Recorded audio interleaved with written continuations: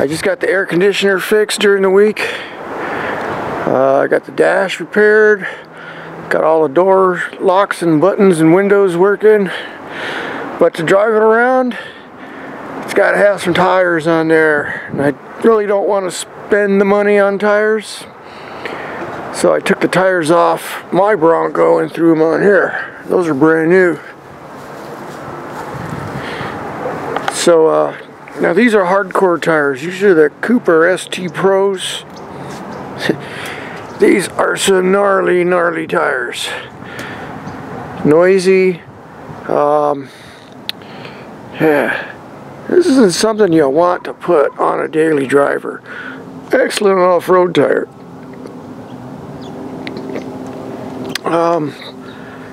I've gone through gnarly tires before. They look good, but they don't last very long.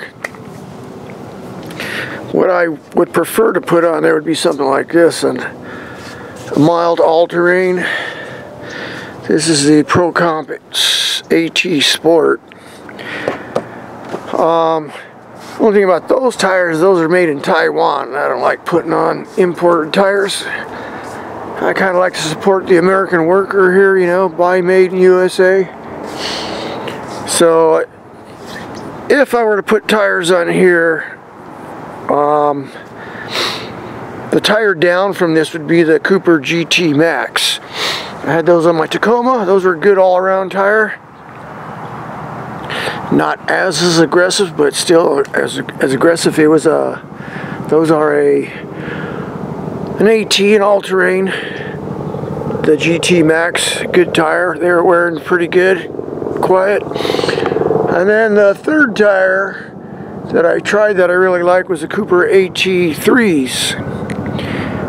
The AT3s was kind of one level up between an all-terrain and a street tire. Really good off-road. Excellent on the highway, in the rain, mountain roads. Got some really good mileage off them. So I was looking for some for this truck here, but they don't come in a 15-inch wheel. They only come in, I think, 17, 18s. Now, that's no good. You know, what, 8 and 10 ply? This truck doesn't need an 8 or 10 ply tire. It's just going to eat up your gas mileage. Like these tires here. These are what, 8 ply, I think. Heavy ass tire. A little truck like this doesn't need no, these are 10 ply. Yeah. Doesn't need a heavy tire like that. But that's all they had of that size. It's an 18-inch wheel.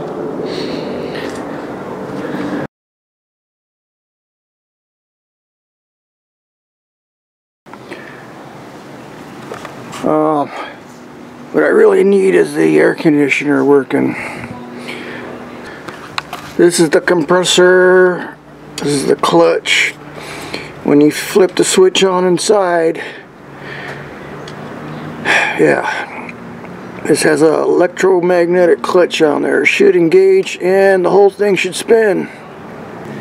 But yeah, so I checked it out when I first got it, you know.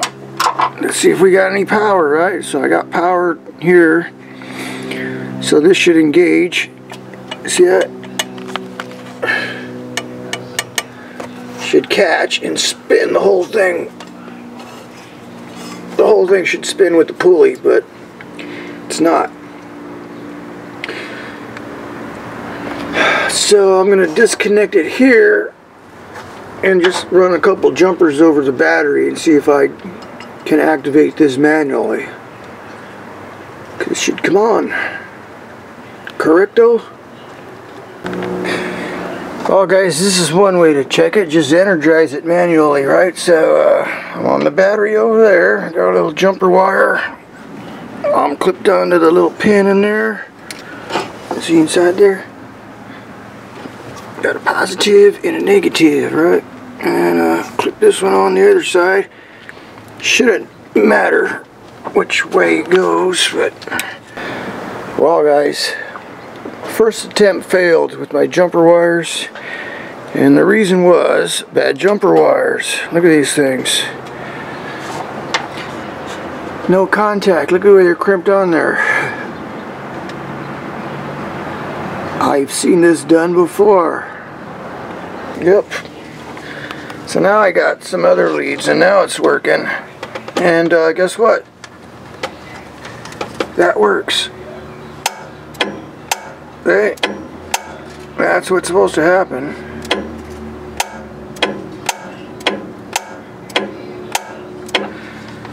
So now I gotta find out.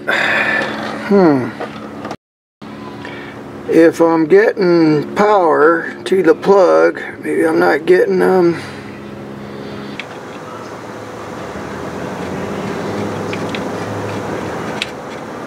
it is, right there. See? Gotta double check yourself all the time. Dumbbell. Alright, so I know I got power. Alright, so I finally figured this out. You know, it's a learn as you go thing. So I got a pressure switch right here, right? This is called the compressor control switch or something like that. It's got 2 wires plugs into the accumulator here. So right now the pressure is low because it hasn't run in a while, and it should activate the compressor, right? So the compressor's over on this side, and yeah, so I went as far as cutting the connector off and using jumper wires just in case I was getting a bad connection there. But yeah, see now that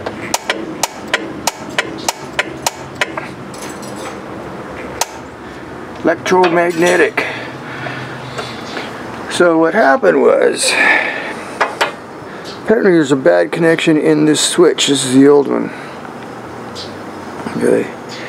And although I was getting voltage enough to light my tester, it wasn't getting enough voltage.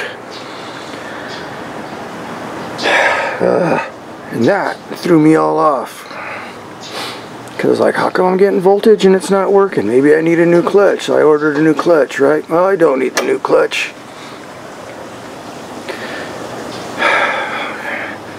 So yeah, I was working on it till like it got dark last night. I finally figured it out. It's this switch over here. So what you do is, just to check this out, is short these 2 wires together and see what happens. You know, cut a little piece of wire, a little jumper wire, stick it in there and loop it, and it should activate the clutch without the engine running. Alright.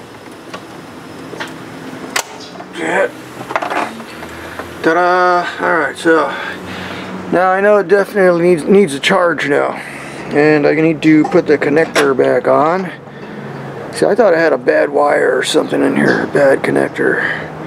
That's why I cut it off. Just monkeying around with that for too long. Should have looked at the obvious, but like I said, I got thrown off with using this tester because I didn't have enough power. It would glow, but not bright like on the battery. So that takes care of that. So I put it back together, fix the wires, and since I took the intake off, I was able to get in there and loosen the screw on the hose clamp and give it a twist so it's sitting higher. See how it's sitting higher now?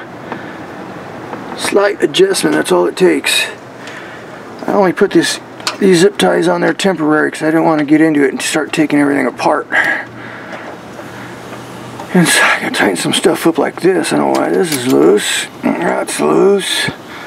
This thing, look at it. It's missing a bolt over there. Right there. Yeah. So little stuff like that, you know.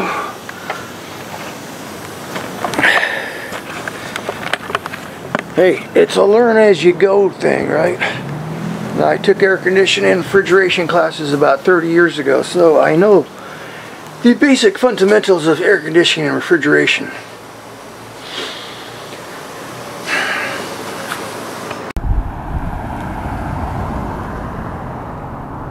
So there she blows, yeah. All cleaned up.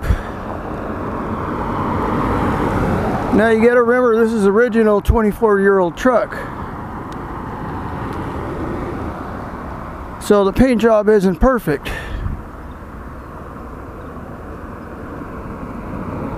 It's not bad, but it isn't perfect. The hood and the cab, the top of the cab could use a repaint, but I'm really not going to worry about that.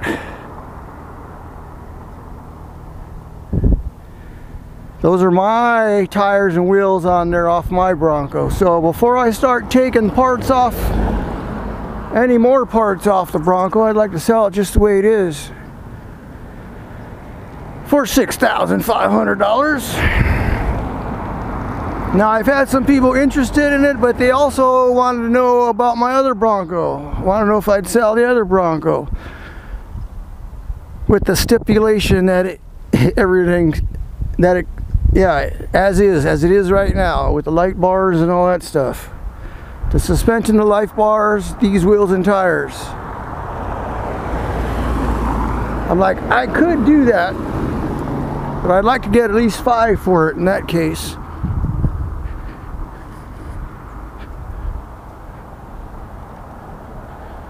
And then I'd still want 6 for this one. Mine has a bit more power in this one. Mine's got 180,000. This has 205,000 miles on it. See the hood?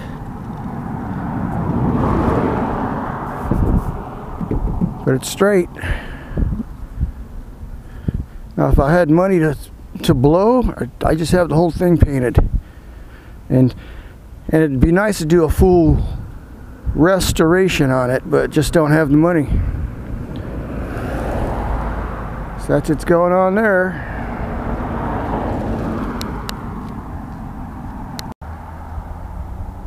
Look at that, what a beautiful day, right?